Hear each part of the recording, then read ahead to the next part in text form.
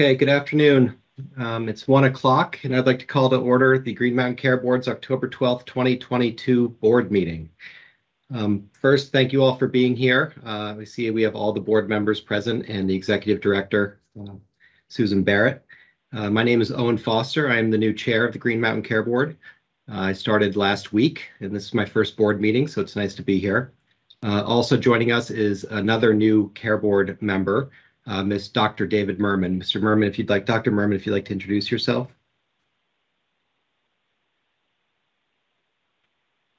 Hi, I'm Dave Merman. I'm a practicing emergency physician here in Vermont. Been practicing for about a decade in rural hospitals, academic hospitals, city hospitals, and I'm very excited to be part of the Green Mountain Care Board. Really excited to serve Vermonters and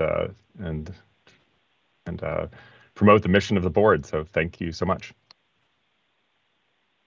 Thank you, Dave. And before I turn to Susan, I wanted to thank on the record the Care Board staff and the other board members for working so diligently the last week and a half and even before that in getting David and I up to speed.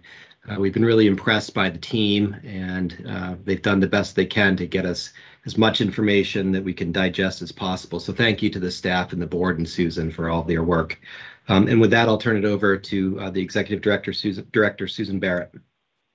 Thank you, Chair Foster, and welcome to both of you. We're really looking forward to working with both of you and having a full board. It's very exciting.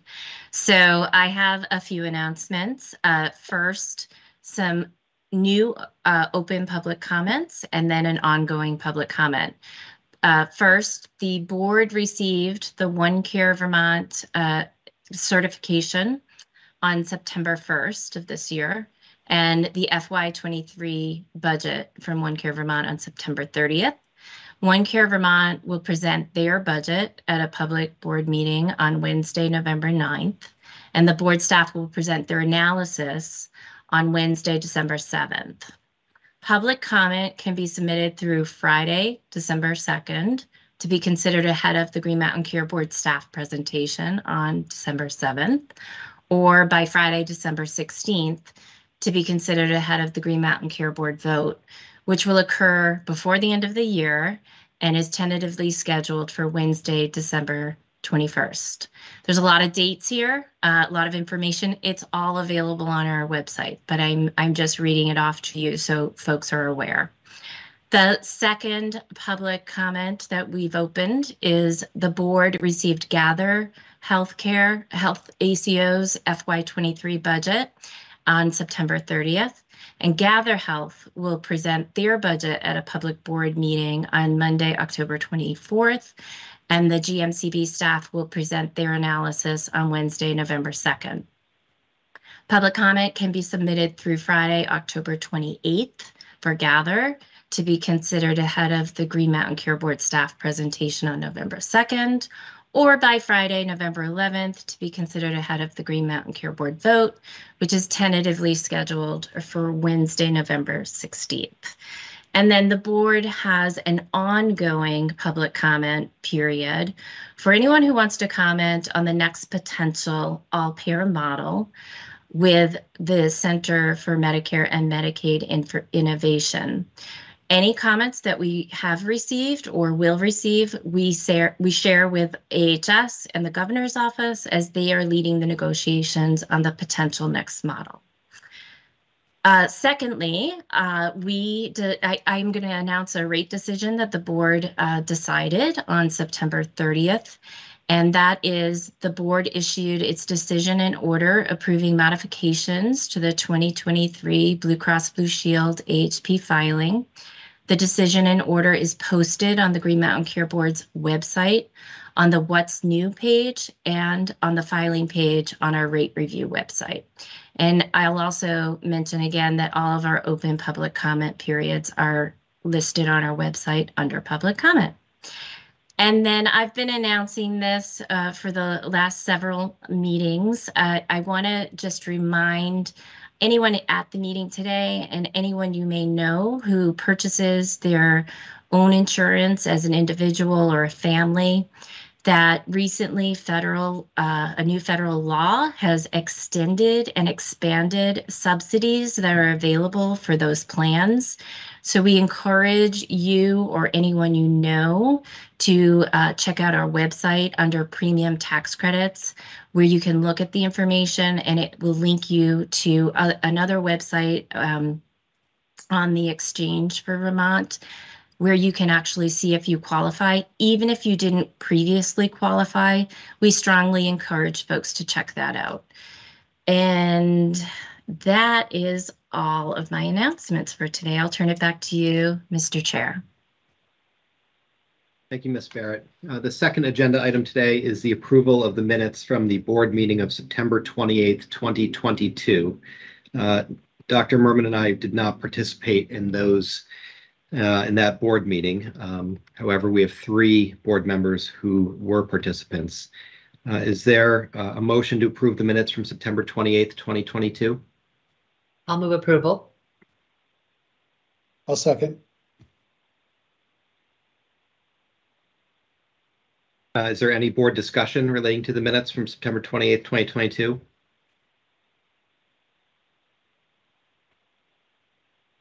Hearing no discussion, those in favor of approval of the minutes of September 28th, 2022, please say aye. Aye. Aye. Aye. That's 3 ayes and 2 abstaining. It is a unanimous approval of the minutes from September 28th, 2022. Thank you. Susan, I turn it back to you. Sure. So I wanted to just say a few words about our next presentation, our first presentation actually for the day, that Marissa Melamed will provide. This is the first in a series of presentations that I've asked the staff to put together. As we saw, we have 2 brand new board members, and board member Walsh is still in his first year. So for him, this is the first time he's going through ACO oversight regulation. So as we move through our calendar of events and regulatory activities, I've asked the staff to prepare some educational materials for the board so that you can hear this as a board and discuss this with each other and with your peers on the board. And I think it's a good way for everyone to be brought up to speed on our regulatory activities and really for the board to ask our staff questions on our work. So with that, I will turn it over. Well, I could turn it back to you, Chair Foster, or I can just turn it right over to Marissa for her presentation. Please go ahead, Marissa. Great. Thank you. Welcome, Chair Foster and Dr. Merman. If you'll allow me a moment to project my slides, and then I'll get started.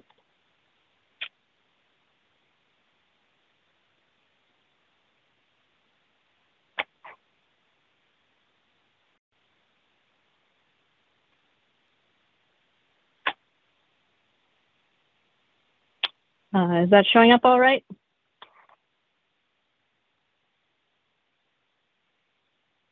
I'll take that as a yes.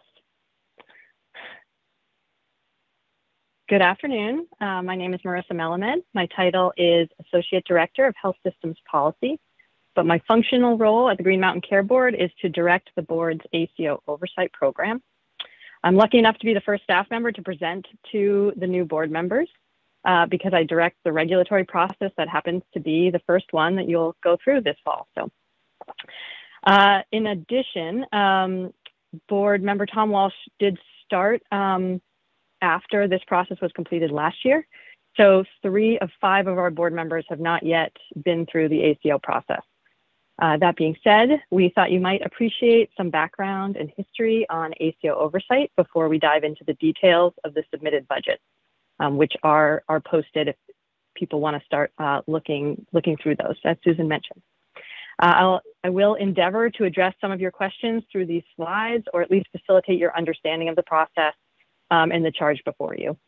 This is a broad and complicated area of review. So Just remember that this is just the first time that we're going to discuss this process, and we have the next several months to work through these concepts and your questions as the regulatory review runs from October through December. So our goals for today are as follows. One, to give a brief background and history of ACOs and ACO regulation in Vermont. That will include a very brief discussion of a complicated topic, which is what is an ACO and who are the major stakeholders. Also, a brief history of the ACO concept and ACO regulation in Vermont specifically. The Vermont ACO market and regulation is unique to Vermont. So there are statements that I'm going to make about ACOs in general, but also Vermont has a very unique health system landscape. Its ACO is very unique, and our regulation is unique. As well, we're going to introduce the ACO regulatory framework to you, and which includes the statutory charge, the standards of review, so the criteria that you judge the budget against, and the monitoring and measurement framework that we are using and that's evolving for evaluating the ACO's budget. So this includes a discussion that was started last year around core competencies of high-performing ACOs and outcomes assessment. We're also going to review the process and the timeline, so to sort of orient you in time and space to this process. And we will conclude with a board discussion. And so a word about the discussion again, since this is the first a board meeting for several of you. I suspect that board members, especially new members, are going to have questions or comments that are specific to how ACO concepts are applied in Vermont and how they're working. I definitely think you should ask those questions, but I'm not going to assess OneCare's or any ACO's budget or specific programs and their arrangements today. I'm going to try to sort of thread the needle between introducing you to this topic and sort of the charge before you and what is actually going on in Vermont and the specific ACO budgets, because there will be plenty of time for that. This is the tip of an iceberg. So questions that are specific to the ACO submission should be asked during their budget hearings that are coming up. What I do want to do today is give you the opportunity to ask the kinds of questions that you're interested in, things that you want to know about. And this will help the staff to craft our analysis.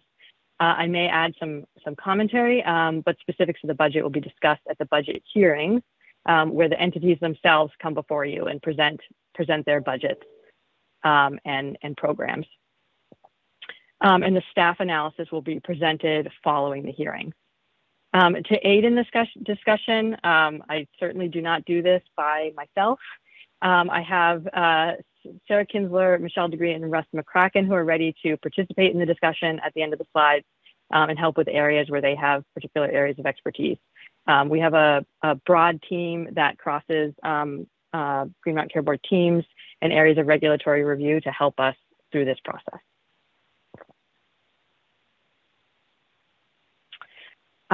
So I did something a bit challenging in that I opted to give you only one slide answering the questions, what is an ACO?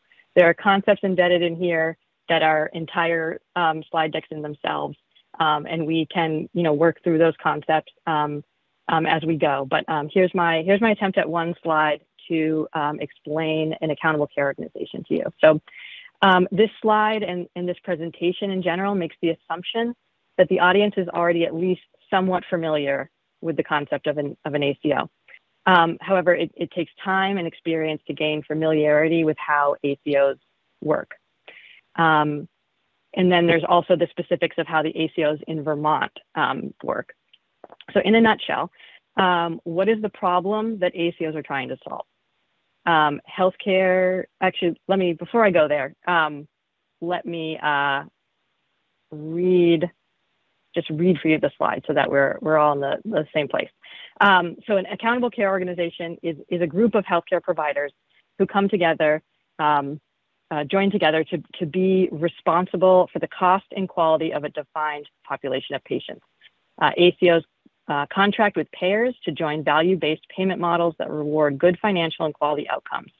Value-based payment models are a broad set of performance-based payment strategies that link financial incentives to providers' performance on a set of defined measures of quality and or cost or resource use.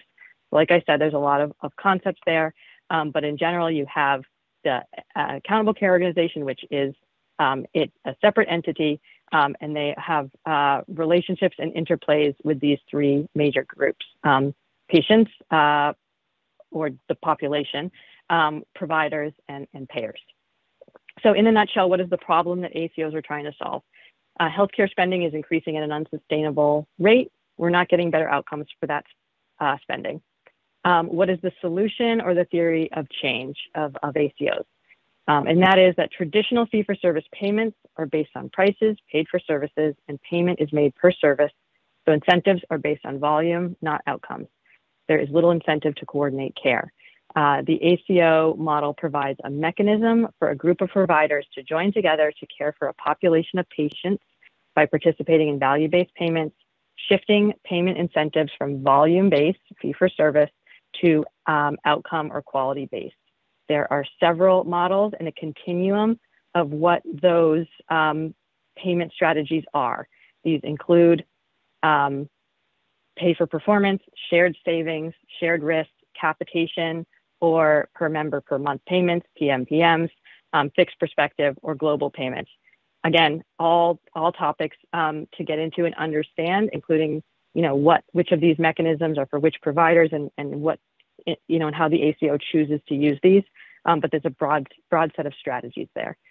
I believe that it will be important for us to discuss the theories of change embedded in the ACO concept, as well as the characteristics of high-performing ACOs and the characteristics of ACOs in Vermont in order to assess the budget submissions.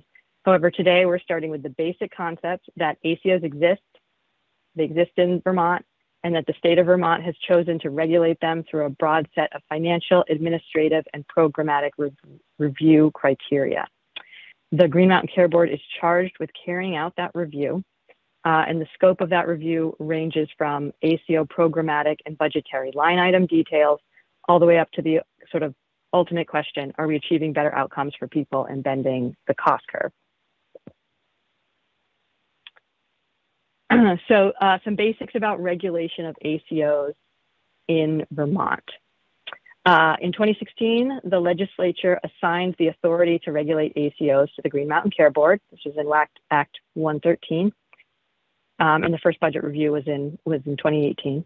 The aim of the Green Mountain Care Board's ACO regulation is to provide oversight and transparency into a major component of Vermont's healthcare system and to ensure alignment with the state's healthcare reform goals. The Green Mountain Care Board endeavors to give a balanced view into the ACO as an entity and its impacts, and the level of review is based on the size and scope of the ACO. The Vermont ACO market and regulation is unique to Vermont, as I stated, but bears repeating. In conversation with other states and policy experts outside of Vermont, certified ACOs in Vermont are considered highly regulated when compared to other states, and they are subject to a high level of transparency and public scrutiny. For ACOs in general, maybe why is this different in Vermont? ACOs in general, they do not hold insurance risks, so they're not regulated like insurance companies. They are subject to data privacy and data sharing and antitrust regulation. I know of at least one other ACO certification program in Massachusetts. So it's been a while since we've done a full sort of state scan on this regulation. But in general, ACOs in other states are not subject to the same level of budgetary and programmatic review.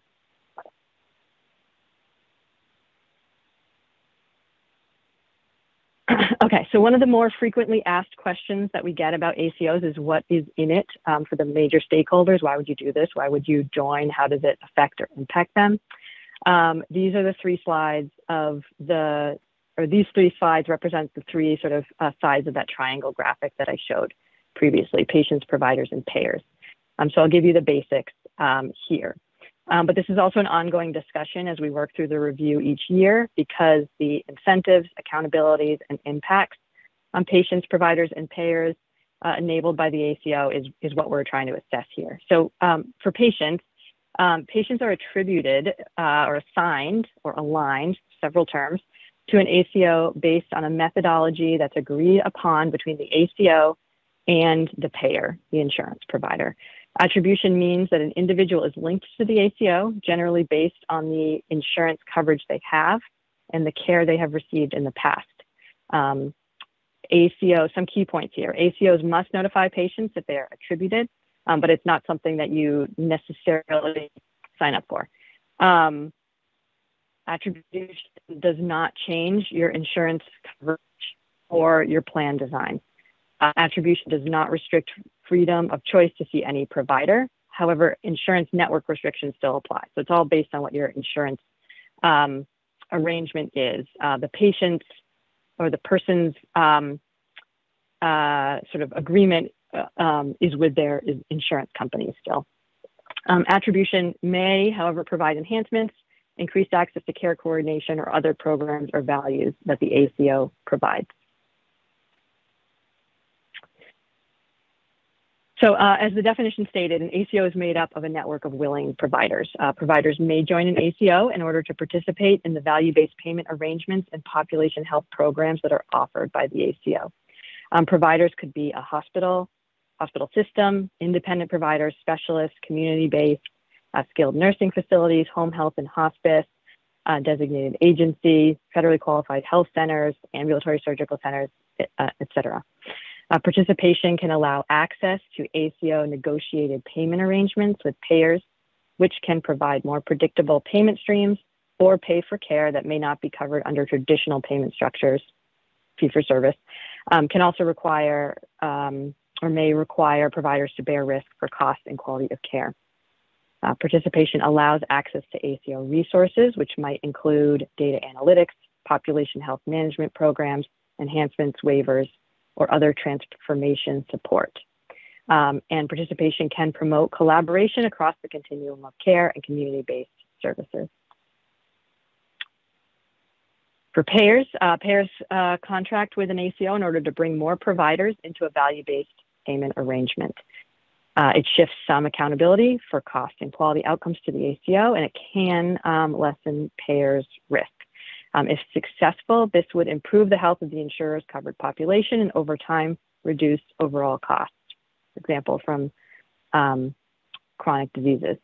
So ideally, it would shift some population health activities, care management, and utilization management to the ACO and providers to streamline patient experience and lessen insurer administrative burden. So to orient us in history here, how long has this concept been around? So the term ACO goes back to a 2006 meeting of the Medicare Payment Advisory Committee, or MedPAC, in 2008.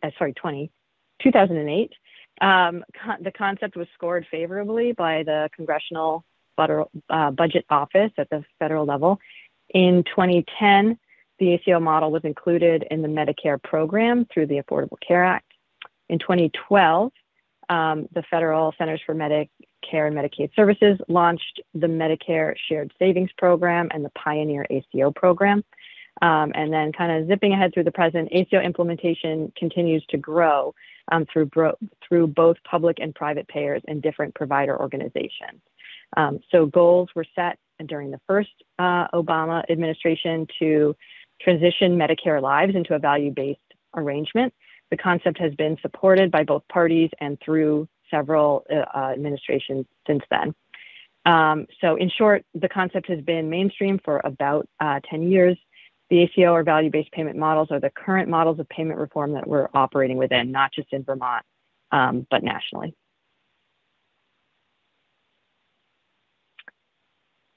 So here's an ACO, a brief history of ACO oversight specific to Vermont. So from 2014 through 2017, Vermont had shared savings ACO programs for 3 payers, Medicare's national program and similar programs for Medicaid and Blue Cross Blue Shield of Vermont with 3 ACOs. In 2016, Act 113 charged the Green Mountain Care Board with oversight of ACOs. In 2017, the board adopted Rule 5.0, which established standards and processes to certify ACOs and annually review, modify, and approve their budgets. In 2018, the Green Mountain Care Board certified one ACO, One Care Vermont, and completed the first budget review of that organization. This was also performance year one of Vermont's all-payer model. In 2021, after doing this for several years, we started working on some program improvements. So one is that the board adopted guidance for Medicare-only ACOs.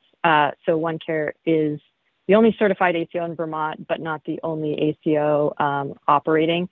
And we needed to adopt sort of a general guidance for new entrants in this space. As well, to improve our regulatory framework, the Green Mountain Care Board reviewed the core competencies of high-performing ACOs, which led to recommendations to enhance the board's regulatory framework. One note here, in general, places where I put links in these slides, I recommend for people that are new to this process, this is highly recommended reading to give you sort of context. Obviously, the rule and the statute and such are required, and some of these other presentations and things give you some background on where we've been on our journey of ACO regulation so far. In 2022, the Green Mountain Care Board reviewed Medicare-only ACO operating under Medicare's direct contracting model. That was our first sort of new review. That was Clover Health, and we will review a new entrant Medicare-only ACO in the shared savings program for 2023. That is Gathered Health. As Susan mentioned, Clover Health is no longer operating in Vermont.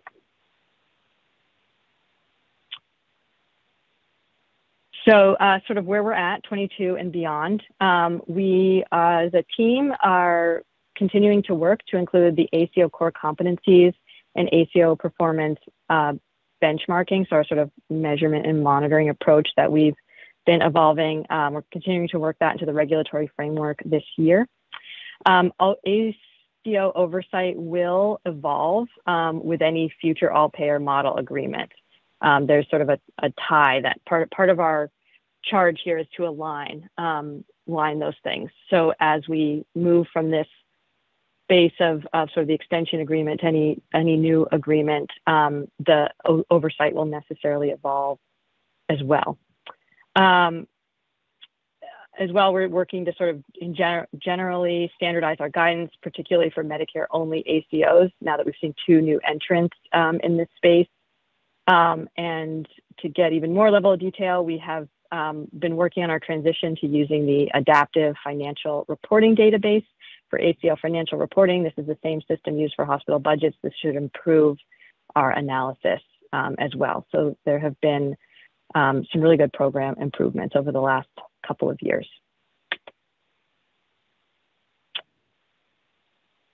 Okay, so moving into sort of an overview of the statutory requirements. So the Green Mountain Care Board's oversight of accountable care organizations consists of two things. There's certification and budget review. So we try to be clear about who is required to go through what process and where the kind of lines are, because they can be a little gray. These regulatory processes overall, sort of in plain language, include a review of programs and investments to facilitate the shift to value-based care, investments in health improvement activities, tools and analytics to support providers and improve healthcare quality and reduce unnecessary costs, ACO administrative costs, and alignment of ACO strategies with Vermont's all-payer model goals. So the certification piece of it. Certification occurs one time following the application for certification, and then eligibility verification is performed annually. So each year we look and we see, does the ACO continue to meet the requirements of certified ACOs in Vermont?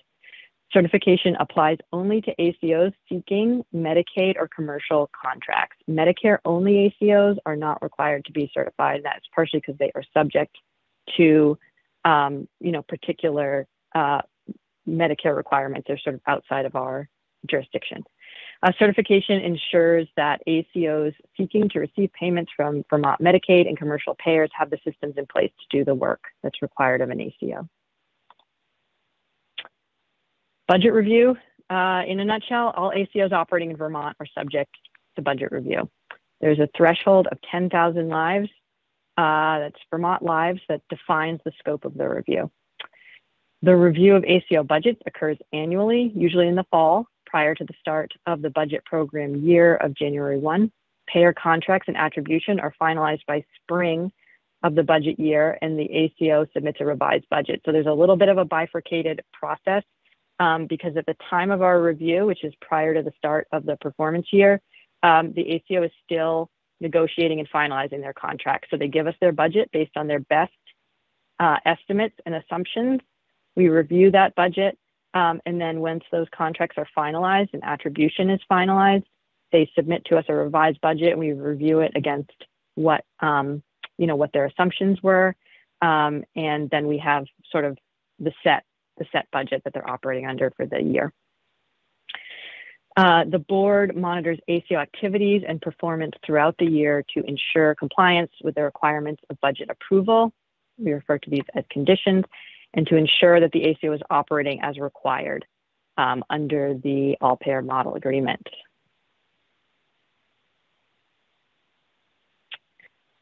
The ACO standards of review are here. And again, you'll want to check out these links to get the specifics. I'm not going to go through all the criteria today, just sort of point you to where to look.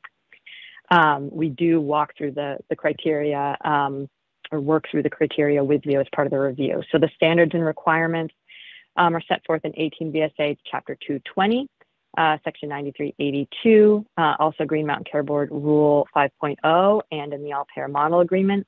Specifically under Rule 5.405, the board considers any benchmarks established under the rule. The criteria listed in Section 9382, of which I've provided at the end of this presentation, there are about 16 criteria that we're looking at when we review the budget. And then as well, the elements of the ACO's payer-specific programs and any applicable requirements under Section 9551 or the Vermont All-Payer Accountable Care Organization Model Agreement between the state of Vermont and CMS. So we're required to look at, to sort of align those under this process, as well as the broad statement of any other issues at the discretion of the board. So that's why it's helpful to understand what is important to board members when assessing these entities. And the ACO shall have the burden of justifying its budget to the board. So that's why I'm going to refrain from describing the ACO's specific models today in any way, because they will come before you and present their budgets and their programs to you.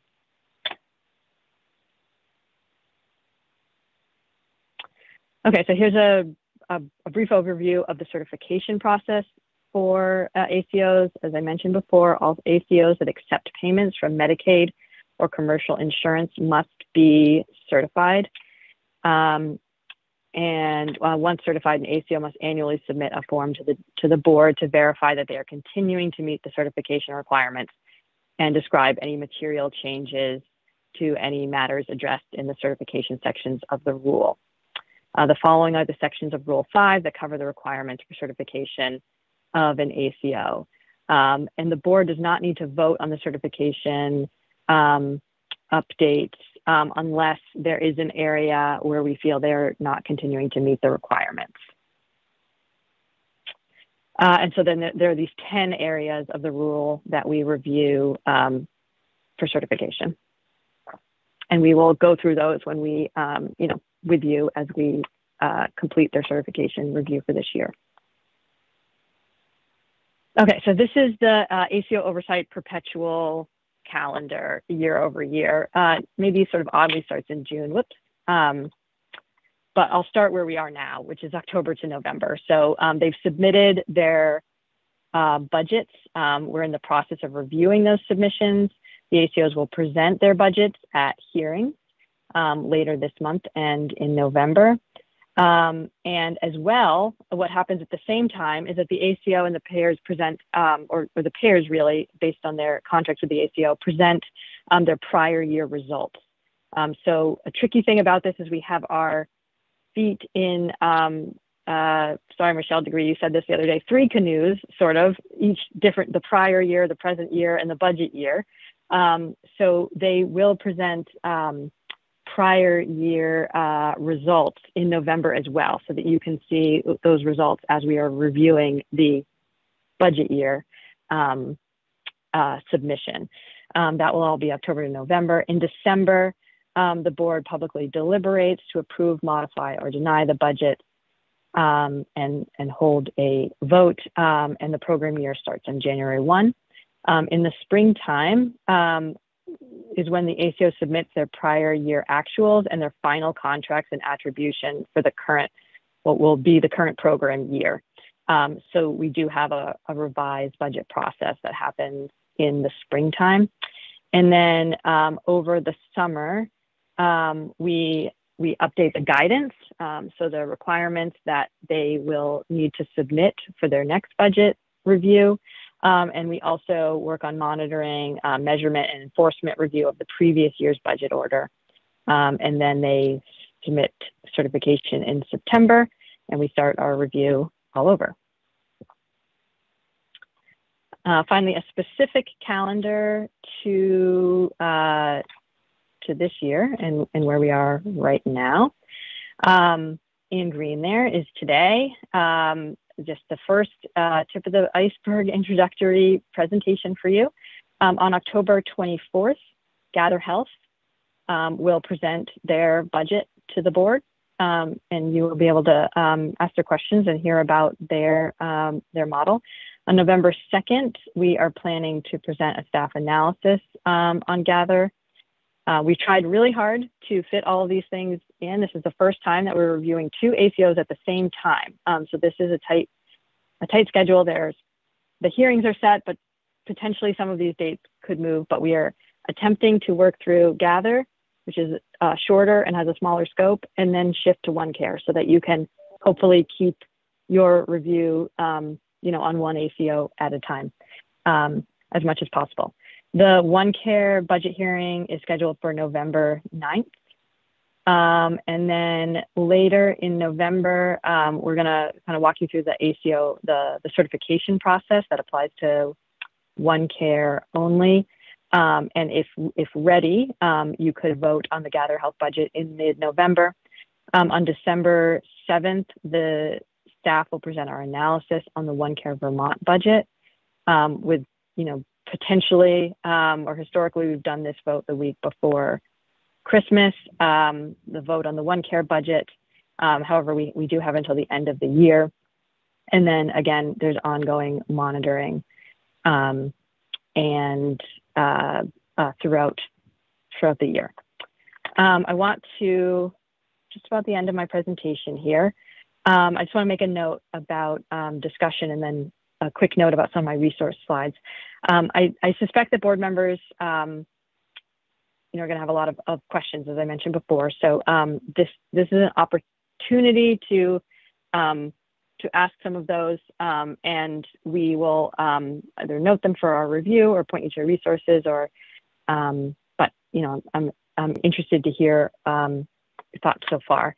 A quick note about my resource slides that I'm not going to go through. This is a kind of a flow chart of the sort of requirements of who's subject to what review, and what type of guidance documentation we produce. So that might be helpful for reference and points you to the statutory citations. We also, as I mentioned, have the 16 criteria here in case you just want to have them handy. And then we try as much as possible to define our acronyms and jargon that we use. We don't make this more difficult to understand than it needs to be. So that concludes my remarks. I'll turn it back to you, Chair Foster. Thank you, Ms. Melamed. That was extremely informative and helpful. I recognize that probably took you a lot of time to put together. It had a lot of value for me. And I'm going to turn it to the board to see if there are any board questions. I have a couple myself, but why don't we first go to Board Member Lunge? Thanks, I'm good. This is my 7th rodeo, so I have no questions. Ms. Holmes, do you have any questions or comments? I don't. Lots of rodeo action here too, but thank you. And thank you, Marissa and team, for putting that together. I think it was really comprehensive and helpful. So thank you. Mr. Walsh?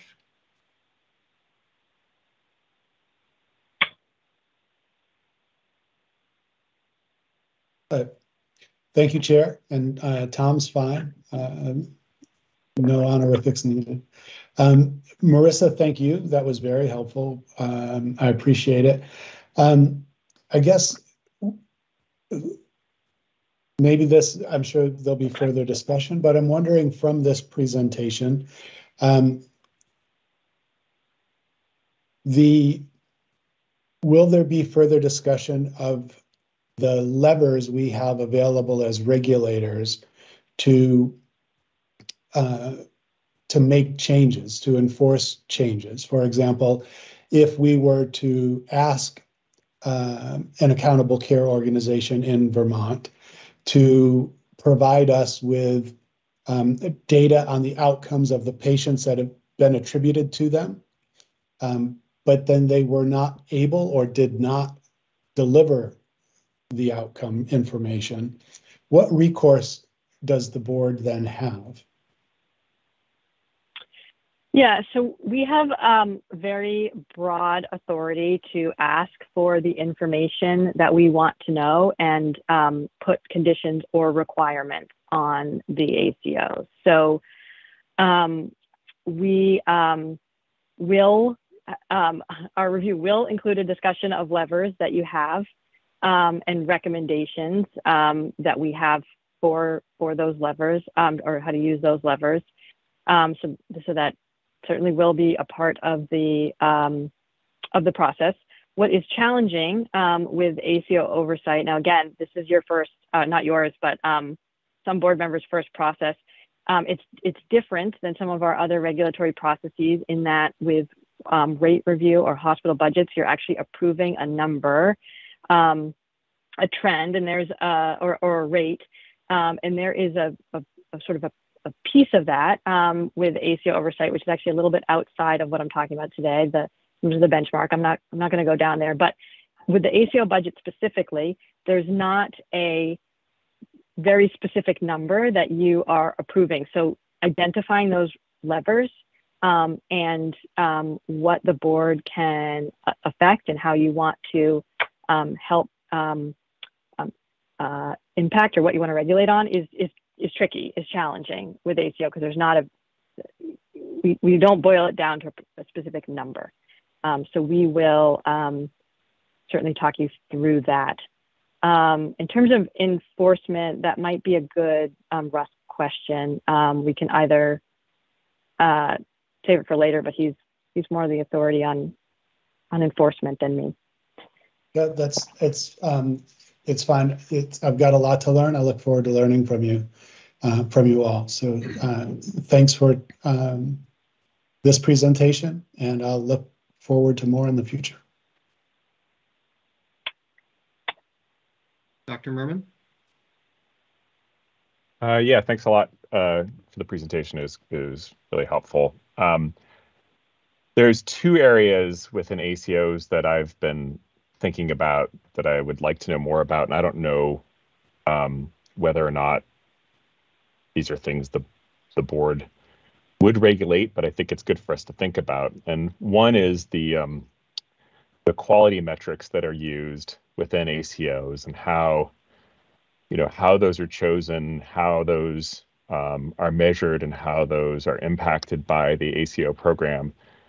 And my bias in that is I guess I'd like to have quality metrics that really matter to individual patients and families that are in those metrics. So do you know if you could comment on how the quality metrics are chosen and how those work? Yeah, I'll make a quick comment, and then that might be enough, or I'll see if Michelle wants to add because she's our quality expert. My quick comment is that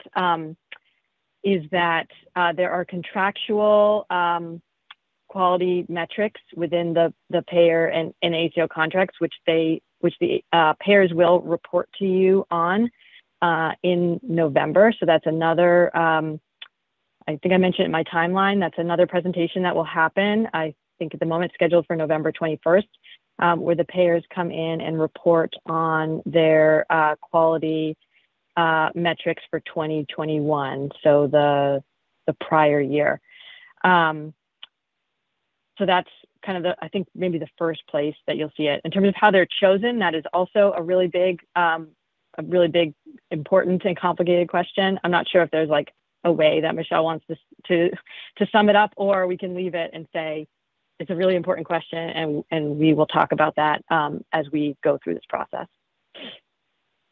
I think that's a really nice summation. I think the only thing that I would add is that given that different payers serve different populations of Vermonters, their measures are different for reasons that make good sense for the populations that they cover. So for example, in a Medicaid space, you're going to see a lot of, children and adolescent things, whereas you likely won't see those types of measures in Marissa, you are now showing all of us again.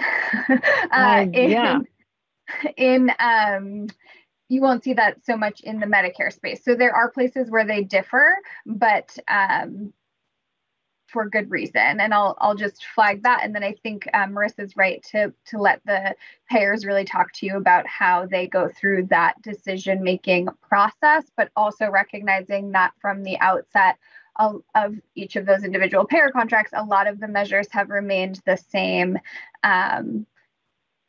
for reporting and kind of consistency purposes. Marissa, can you stop sharing your screen? Yeah, I'm not entirely sure how that happened. I'm trying to get it to stop. It was showing my presentation and it switched to this, which has never happened to me before. I apologize. That is okay. I think I'm hopeful that that's a close enough answer for now for you, Dr. Merman. And if you have more questions as we sort of work through the process, I'm happy to have those conversations with you. But I think it's a really great question to have with the payers when they come in November, or with OneCare at any of their hearings. If I could add a tiny bit to that, and Marissa, I think if you click the little X in the box right in the middle, that you will not be sharing anymore. Historically, Vermont has worked hard to develop aligned measure sets across payer programs as much as possible, both to make sure that we're aligning the incentives that providers have and that we're minimizing the measurement burden wherever we can. So as Michelle pointed out, there are really sensible differences that recognize kind of the payers' populations that they're serving. But there was a significant stakeholder process in like 2013, 14, 15, 16 to align the measure sets as much as possible that were being used in the commercial and Medicaid shared savings program with the measure set that was being used for the Medicare shared savings program, and then later transitioning to developing payer measure sets that aligned relatively well with the all-payer model measure set, which was developed with at least some stakeholder involvement in forming that. Robin, maybe you went off mute before and want to add to that because Robin was quite involved. I think you did a great job. My only suggestion was going to be that it might be helpful to cover some of the history that you just covered. So thanks, Sarah. Happy to.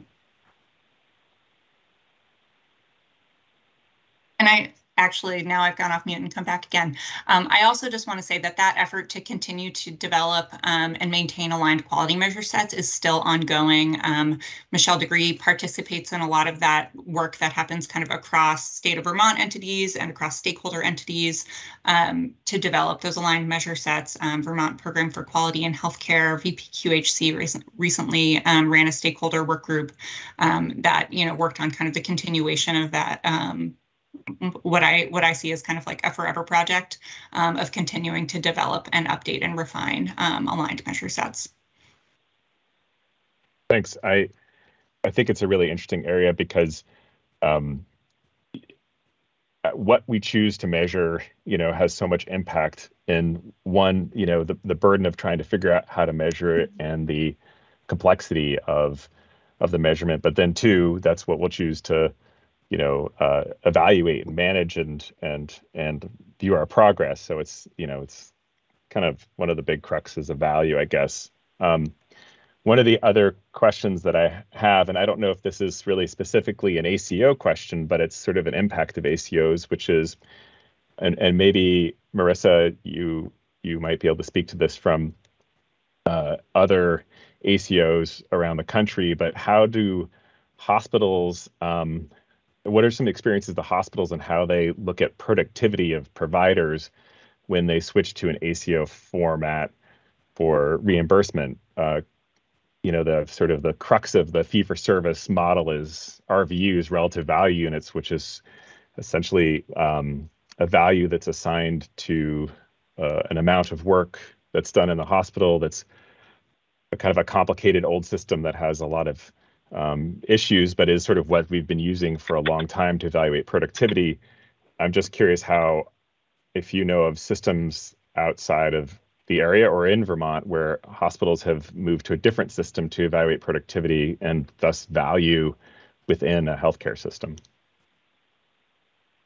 Yeah, it's a great question. Off the top of my head, I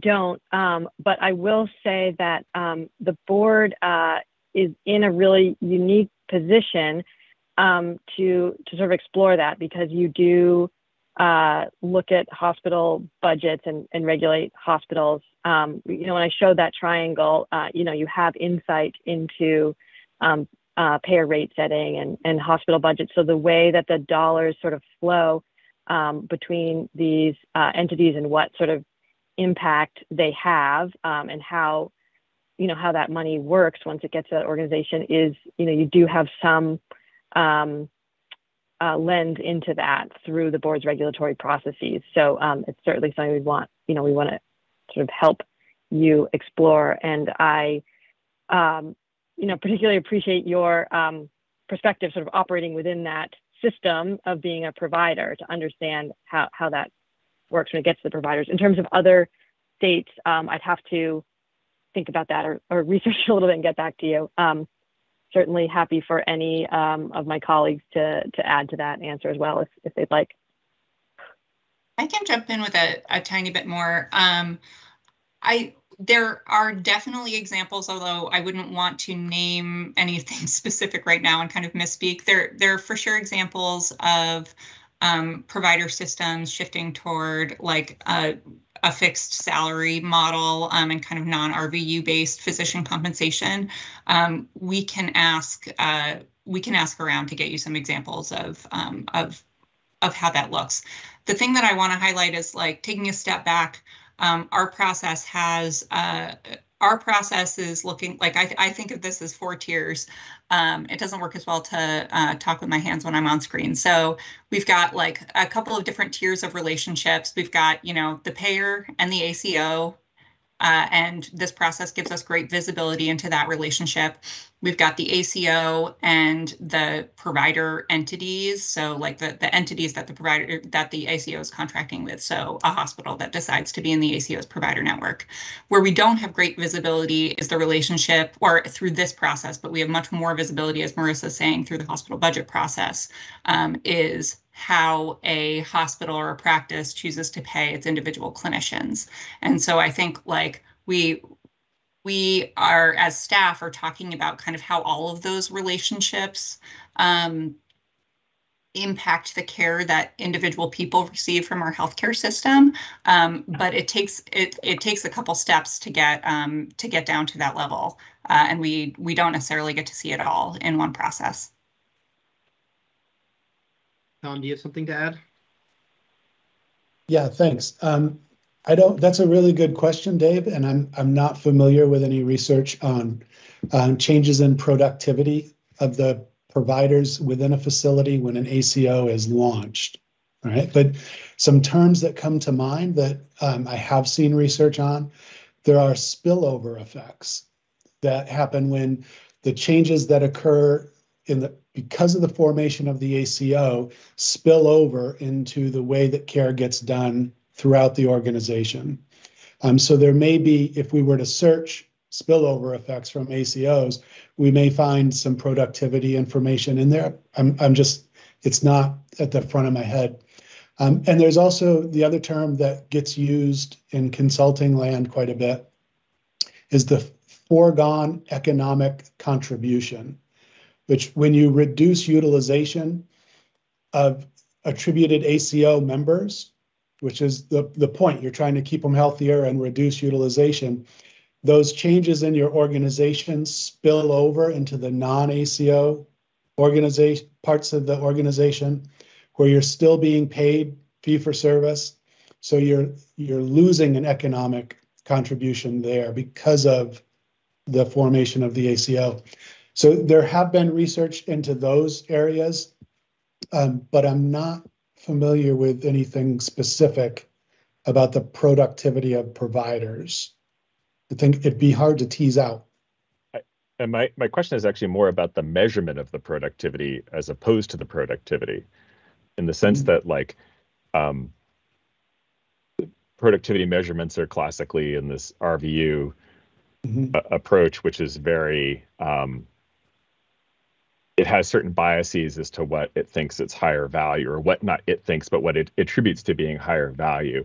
And if there's a way to measure productivity with a different lens on value, that's a hospital level, thing, and not so much a care board level thing potentially. I don't know. I mean, Sarah, there's maybe other ways to look at that Sarah mentioned, but I think that it's just an interesting question that I have that it would be nice to be able to provide some resources to hospitals if we had insight into it. I agree. Yeah.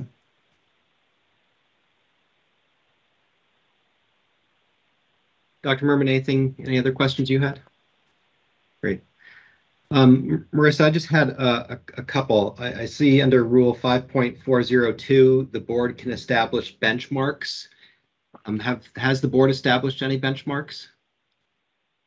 Yeah, great. That's a great question. So we use benchmarks in several different ways, which sometimes gets a little confusing. I think what we're talking about here is that the board can establish certain, just to use a synonym, targets or benchmarks or something that the ACO has to hit. That's sort of separate from the benchmark setting that's done under each payer program in terms of their total cost of care benchmark. So the benchmarks we're talking about in that guidance are specific other specific sort of budgetary or programmatic targets we want to hit.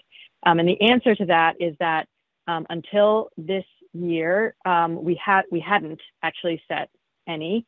In this year's guidance, the 23 guidance for the first time, we did sort of dip our toe into that. This is sort of an attempt. Like I said, there's no particular number you're approving. This is sort of an attempt to be like, can we define benchmarks or numbers? And in this year's guidance, we did put in several benchmarks that we wanted them to consider. And they were around investment in something called, or what was called the Value-Based Incentive Fund, which is variable quality payments to providers. The second benchmark was around, so I'm going off the top of my head, consistency with the board's approval of rates in the rate review process, which is kind of a standard condition that we've issued. And the third one is around targets for fixed prospective payments, which is a complicated issue. We did not set a particular target, but that's been an ongoing discussion, and we required some reporting from the ACO around this in sort of an attempt to set a benchmark. So the answer is that we have sort of dipped our toe in benchmark setting, and we will talk about that as we go through the process. It's been challenging to define what those benchmarks should be. Hopefully that helps. It does, thank you. The only other question I had was relating to the risk cap that the board would approve. Is there any guidance or benchmarks that the board looks at in evaluating whether or not the risk cap is high enough or too high? So good question. So the risk cap and the risk model again is a sort of a significant area of review in our budget. I think I would have to reserve answering that for now, if that's okay. But to say that it is it's a required part of our review. Do we have set sort of guidance on how we do that? I think no, Marissa, but we'll can I jump in and walk you through it, I think. Please do, yeah. For a minute. So the risk cap issue has evolved over time significantly because of COVID. So prior to COVID-19, the board used a couple of different ways of analyzing whether the risk was too much or too little. We required an actuarial certification, for example, where we had the ACO, in this case, OneCare, hire somebody to perform that and then give us verification that the risk was appropriate for the model. With COVID, quite frankly, a lot of the risk models no longer made sense because of the pandemic and things being so unpredictable. So that hasn't been something that's been highlighted the last couple of years because of COVID. So I think, Marissa, you could pull together some of that historical stuff from the early years, Sure. and that might be helpful for folks. Thank you. Thanks, Robin. That's helpful. Yeah, the COVID factor has been significant over the last couple of years. So sometimes I forget that has sort of impacted our review in ways that we didn't necessarily set out when we first started doing this. At this time, I'd like to open up to public comment unless there are any other board questions or comments.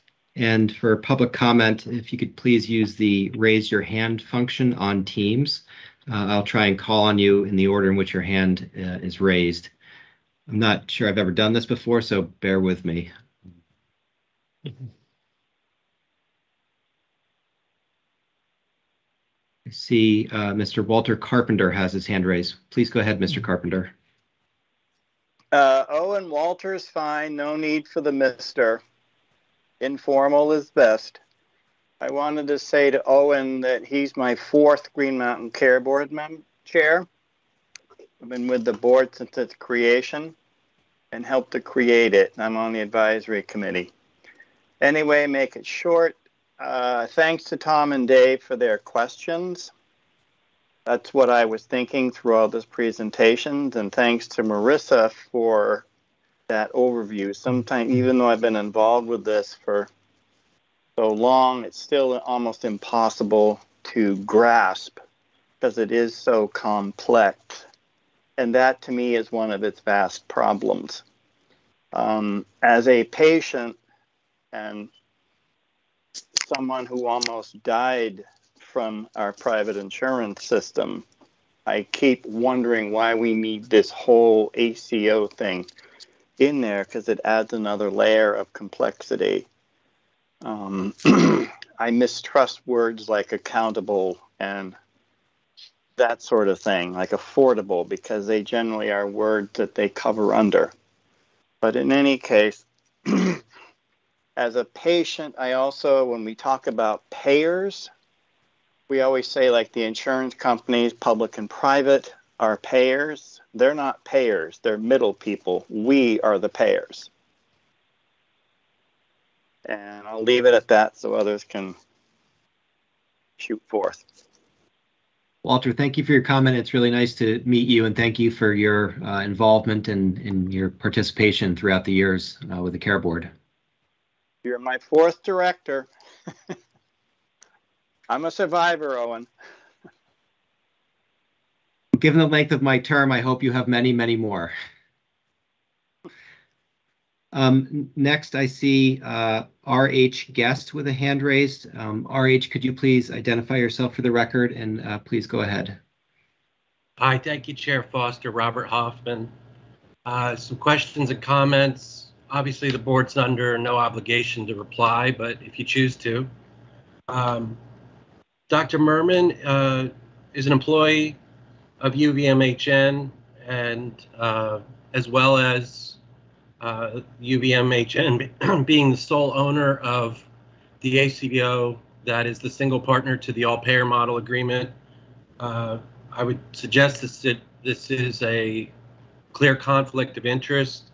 Will Dr. Merman be recusing himself from budget deliberations related to this ACO? Again, no obligation to respond, but I put that there for your consideration. Next, since the 2019 budget round in fall of 2018, in response to public comment,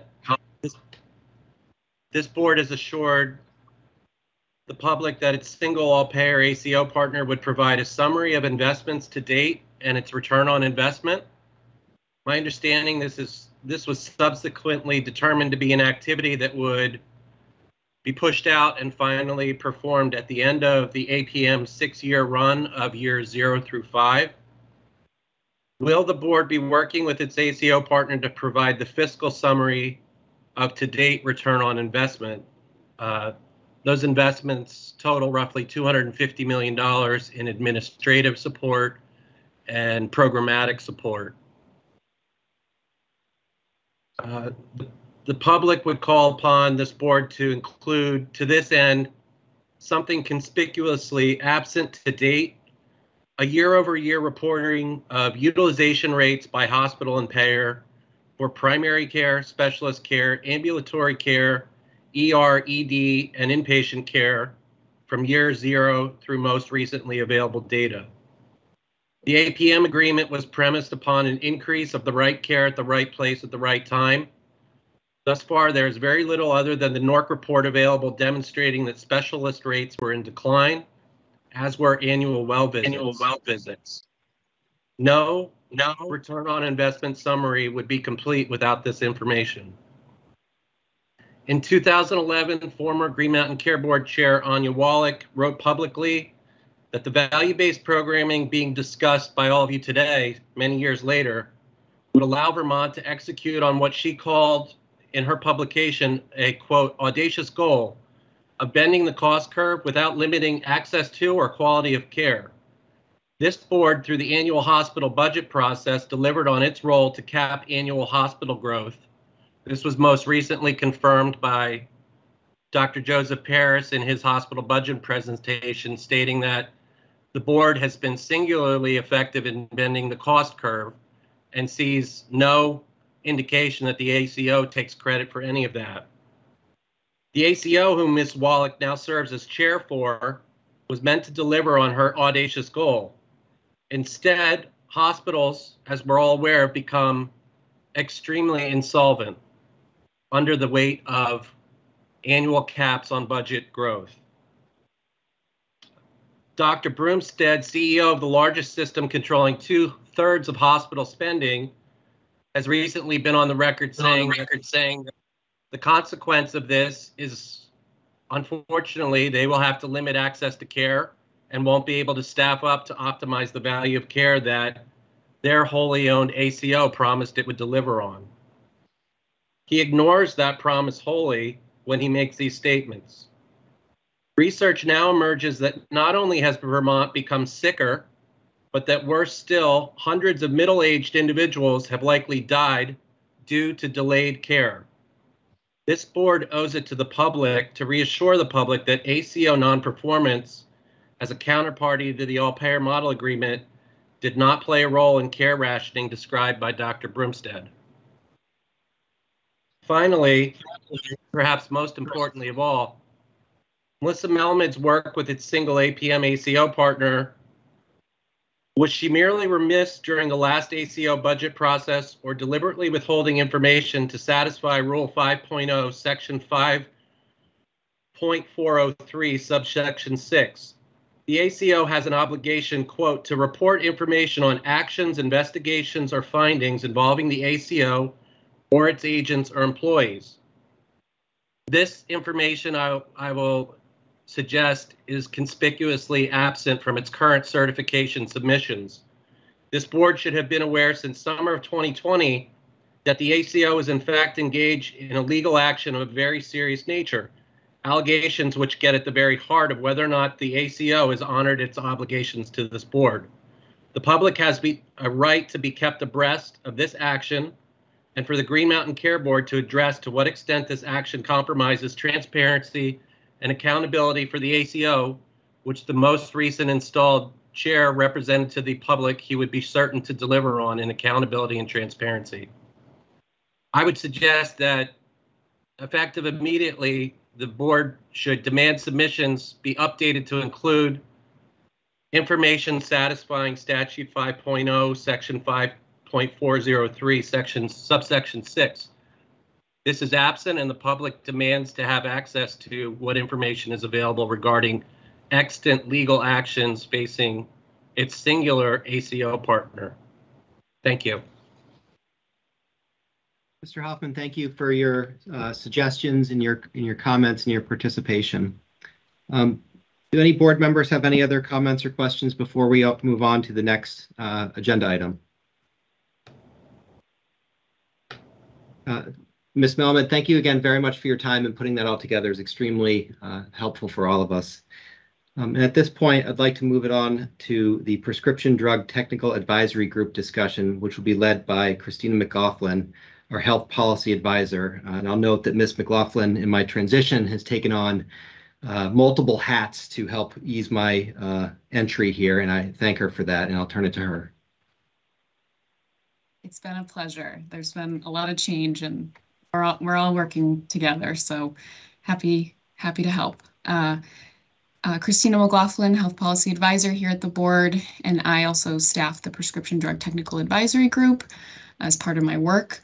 So I'm just going to share my screen. The presentation is also posted on our website if folks are interested.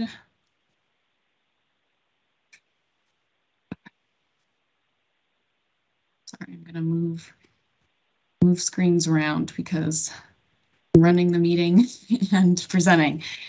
Okay, so moving to slide 2, I just wanted to provide some background as to why we are here today. So first and foremost, the board has the authority to establish advisory groups as needed to carry out its duties. And as folks may know or remember, we have a primary care advisory group to which we've kept after it had sunset in legislation, and kept that using this authority. And all the way back in May of 2020, the board had discussed in a public meeting forming a prescription drug technical advisory group after the House Healthcare Committee proposed the idea during the 2020 legislative session. As we all know, it was a busy time in 2020. During that period, we were very much into the COVID-19 pandemic.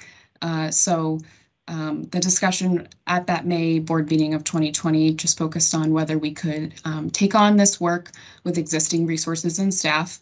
And the board felt strongly about supporting this or convening this prescription drug technical advisory group. Even though the board does not have the authority over the cost of prescription drugs, it is consistently a major cost driver in our health insurance rate review and hospital budget rate increases at the board. So moving to slide 3, the board first convened the Prescription Drug Technical Advisory Group way back when in December of 2020.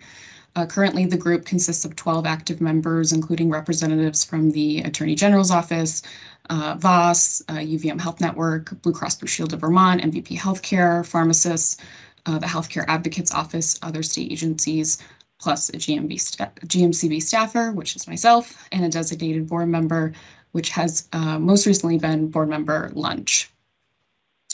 And then moving on to slide 4, this is a high-level overview of the group's work. As mentioned, the group convened at the end of 2020 and held public meetings in the winter and spring after that, and then decided in the spring of 2021 through the spring of 2022, convened 2 subgroups, one specifically focused on affordability and the other on PBM regulation. The groups met during that time, and then in the summer of 2022, those subgroups had adjourned by then. And then fast forward to now, in the fall of 2022, the Prescription Drug Technical Advisory Group reconvened in a public meeting to discuss the future of the group's work, and ultimately decided they would like to continue working as a group and continue however it may be with that work. So we'll get into that. But I just want to go over some of the work that came out of that group. This is very high level. There was a lot of work, a lot of folks involved, and a lot of meetings. So I in no way want to downplay how much work was involved. But on this slide, number 5, I just wanted to outline the recent legislation that related to the groups and really the subgroup work. So while the PBM subgroup did not have a consensus on Act 131, also known as H353, an act relating to pharmacy benefit management as a group, the bill did address many of the issues related to that subgroup's work. So while that passed, it did not specifically come out of our subgroup, but a lot of folks separately had commented on that in the legislature. And then although the 2 bills that did not pass were more related to the subgroup's work, specifically the affordability subgroup. Although they did not pass, they were drafted from that work and recommendations.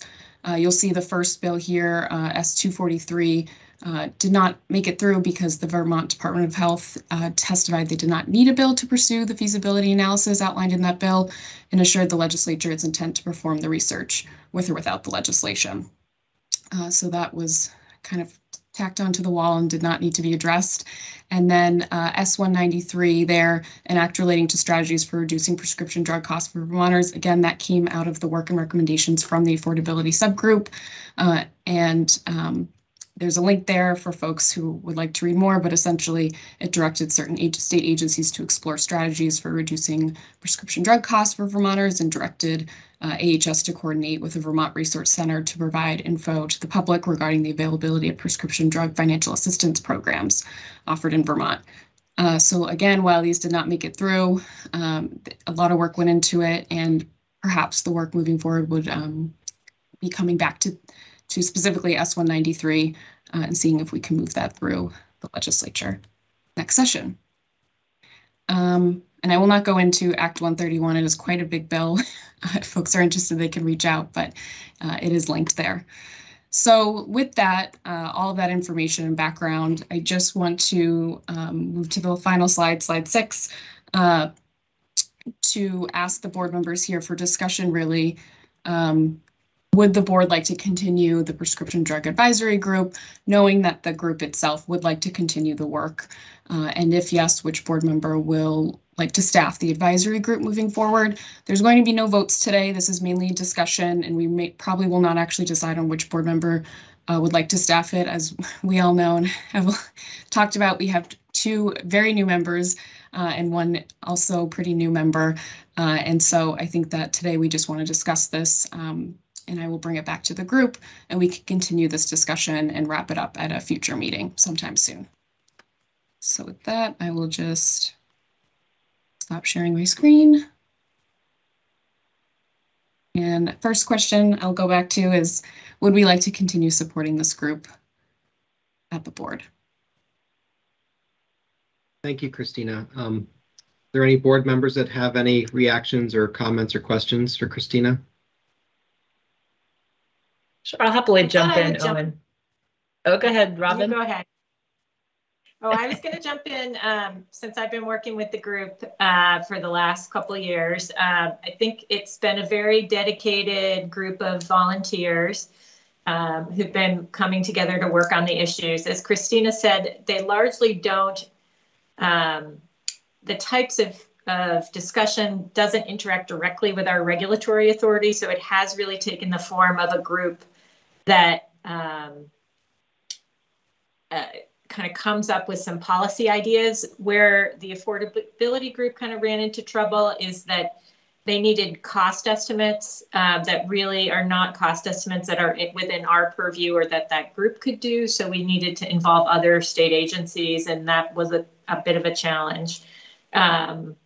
So that's just to give really more color commentary around what the group's been working on and why it's legislatively focused as opposed to Green Mountain Care Board over, regulatory focused.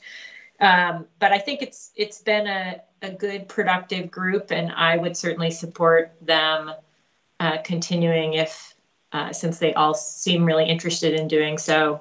I would, however, love to pass the baton to someone else to work with them. And Ms. Holmes? You can call me Jessica Owen. I would just going to echo, more or less what Robin just said. I think that if the group is willing to continue working on these important topics, I think that we should support them. I think, some legislation has come out of their work, and I think some future legislation might, and certainly, it would be helpful probably at some points to hear from, updates from that group, particularly maybe as it relates to prior to hospital budgets when we're hearing about the increasing pharmaceutical drug costs, and just having their perspective on some of that would be helpful.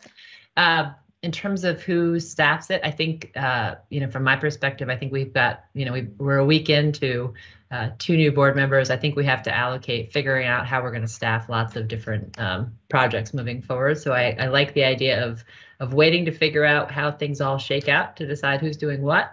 But if we're voting on whether to continue the group, I absolutely support it. Great. Do any other board members have any comments or questions? Hearing none, I'd like to open it up to public comment. And again, please use the raise your hand function.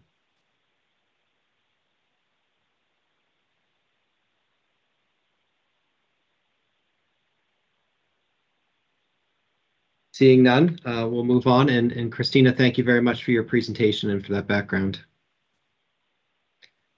Next agenda item is old business and new business. Is there any old business to come before the board? Hearing none, is there any new business to come before the board? Is there a motion to adjourn? So moved. Second. Second. All in favor, please say aye. Aye. Any opposed? Motion carries. The meeting is adjourned, and I'll just note it's one of the most beautiful days in Vermont you will get this year, so I hope that people get a chance to get outdoors and enjoy our gorgeous foliage and the beautiful day. Thank you, everybody. Thank you. Thank you, Chair.